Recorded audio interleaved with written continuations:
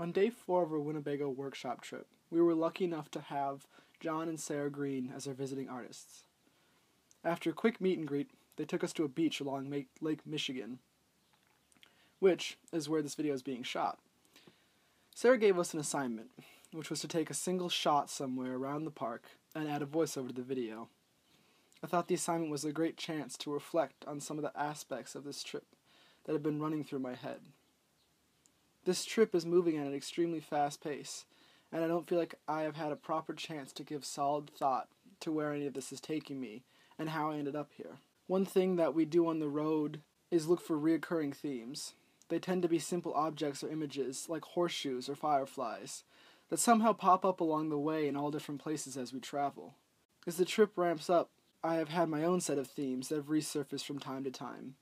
Finding myself in the middle of my teenage years, I've begun to ask more questions about what my future holds and what aspects of my life I have control over. These are questions I have no easy answer to. What do I take from major experiences like these? Out of all the creative and successful people I have met, what guided them to their current point in life? Am I even aware of how much control I have over my life? Before the trip, I tended to dismiss these questions as teen angst and existential thoughts that young people have until they find their way. But as I've thought about these questions more and more, and listened to many of the visiting artists discuss them, I've begun to stop pushing them away and seeing them as necessary thoughts to give energy to.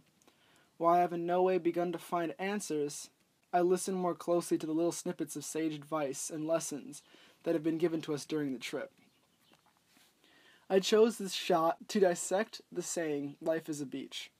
So yeah, the quote is a rework of a cruder and more pessimistic quote, but I think the alteration holds truer, because at the core, life is a beach.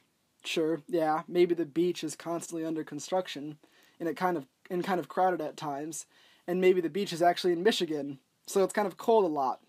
But that's no reason not to dip your toes in, because if it feels nice, you might as well go for a swim.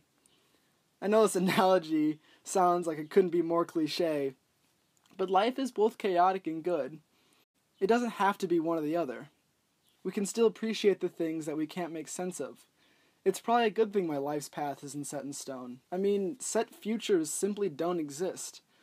But what we need to get rid of is this mindset that success always needs to come from careful planning and predictions.